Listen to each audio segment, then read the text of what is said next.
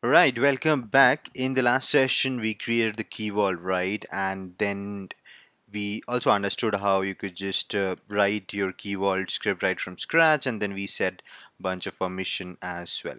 What we're gonna do is in this session is we're gonna use this key vault and create a brand new Postgres which can connect to this particular key vault and start putting in username and password into this key vault, and there's gonna be an integration between Key Vault and Postgres. All right, so what I'm going to do is I am going to create a brand new folder underneath the lecture 9. All of these lectures are already available into the GitHub repository. So I'm just going to just put in everything over there. So I'm going to name it as Postgres. This is going to be a long session. Okay, in case you're feeling a little monotonous, you can start watching it at 1.5x speed as well.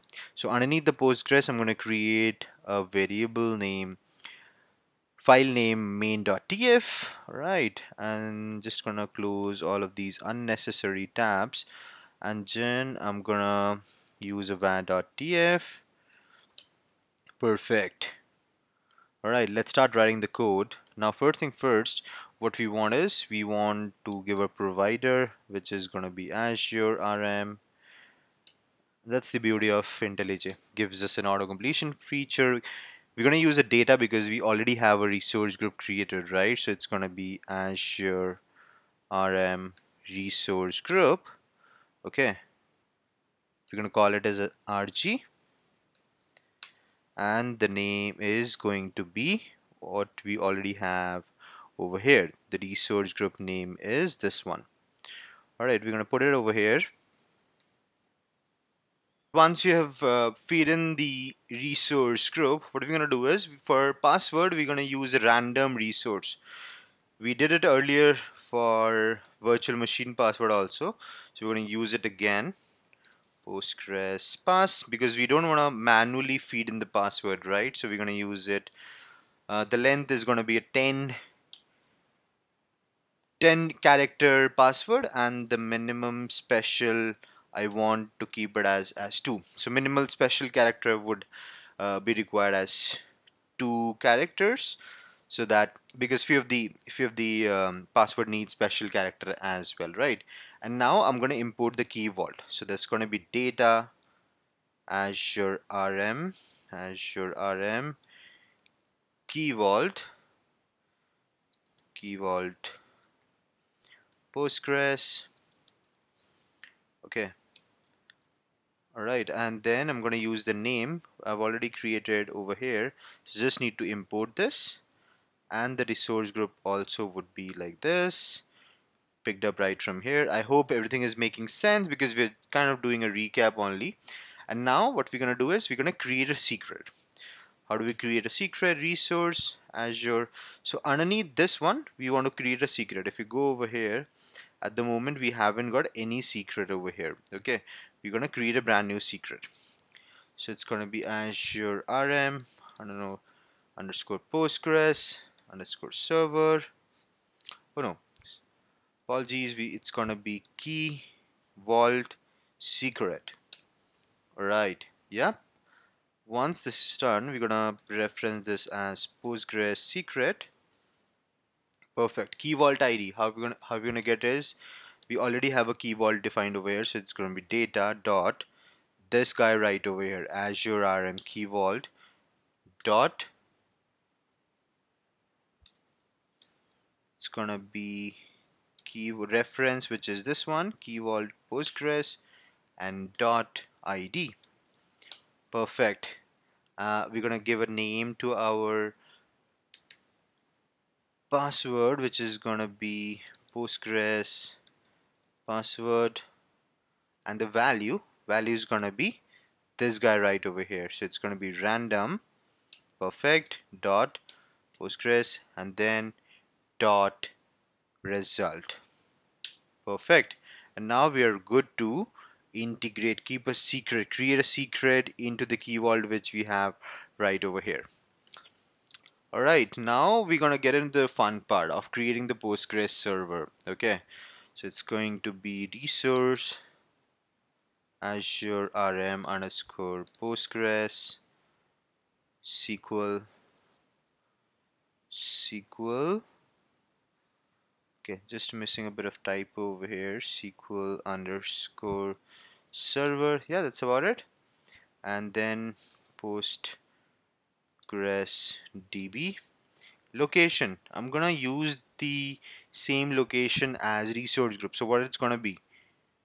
Data dot Azure and resource group dot rg dot location. All right. The name. The name is going to be Postgres, a random number 780 because it has to be globally unique. All right. The resource group name again, data dot Azure resource group dot rg dot name. Perfect. SQ name, we're going to use an SQ name. These list is available, so I've already got the list. I'm using a GP Gen 5. So this is basically the amount of cores and machines which we are using, right? And then we need a version of Postgres as well. All right, so probably we're gonna keep the version into a variable Postgres version. We haven't got it, but we're gonna create it right over here. Just gonna pick it right from here and post it right over here. Let's try to create a version first. Okay, so Postgres version we can create as default value as 11. That's about it. All right, so once the version is created, you would see that error has also gone away. So now we need to define bunch of information. So we're done with the location, we're done with the name, we're done with the resource group, SQ name, version as well. We need the administration login. So the login name would be, we probably could define into the variable as well. We're going to keep the name as probably as simple as Postgres. Okay. By the way, this should be in variables. I'm not typing it to save bunch of, not typing it to save a bunch of minutes, couple of minutes over here. So I'm going to come back over here and I need the password as well.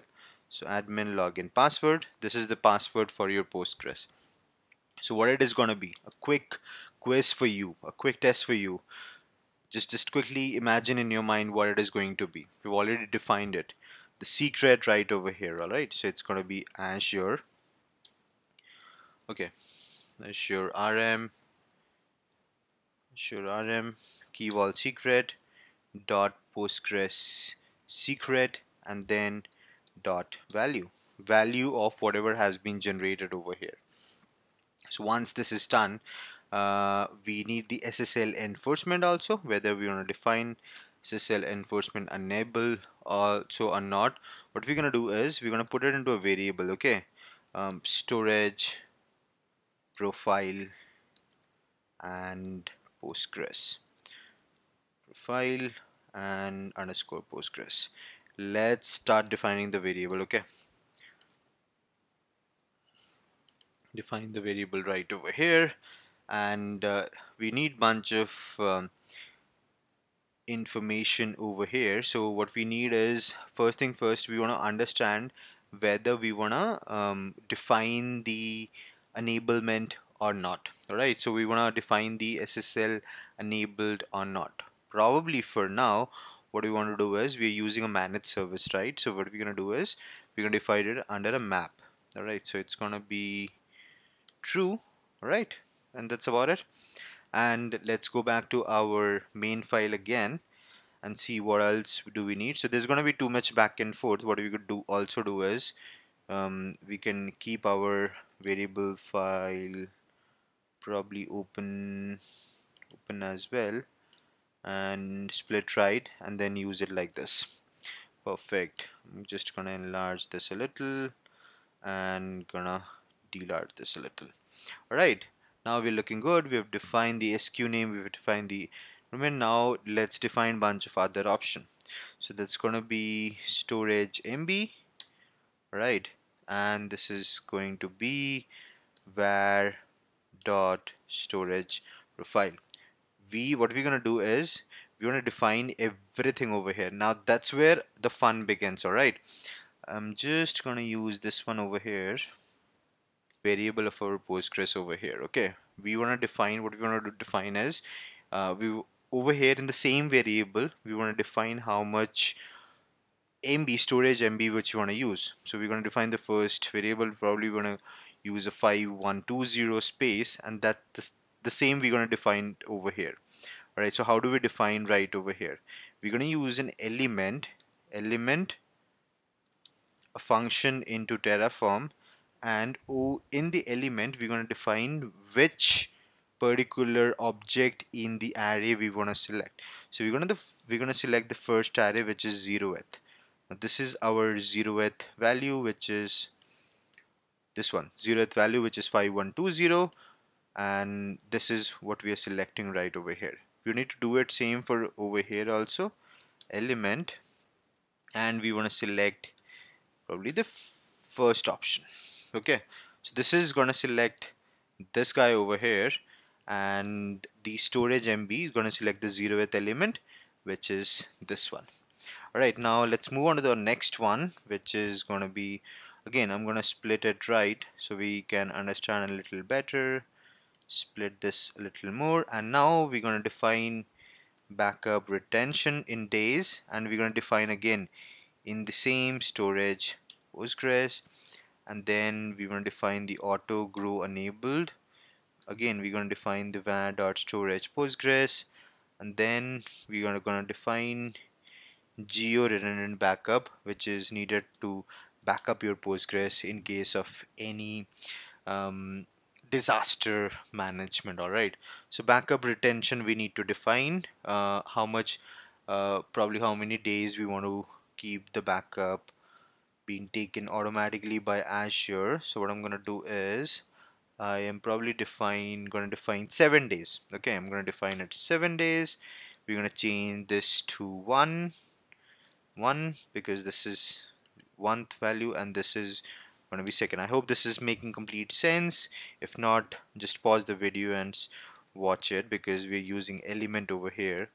Auto enabled grow, what we want is we wanted to automatically grow it whenever is needed, so we're going to define it as probably true. Okay, so we're going to define it as true, so we don't need to define a newer one, so we're going to define it as 2 over here, comma 2, and that's about it. And then we're going to define the geo redundant backup to be enabled or not. We want to define it as true again. This is going to be slash rather comma 2, and we are going to define the element right over here. All right, we're done with defining the configuration for Postgres server, and that's about it. I'm going to take a pause over here because we've been doing a lot of configuration right over here. I'm going to let you write all of them. I'm going to let you use element also, and the next session I'm going to create the actual database. This was the server. We're going to create the database, and then we're going to create the firewall rule as well. I hope this was informative. I'll see you in a while. Thank you.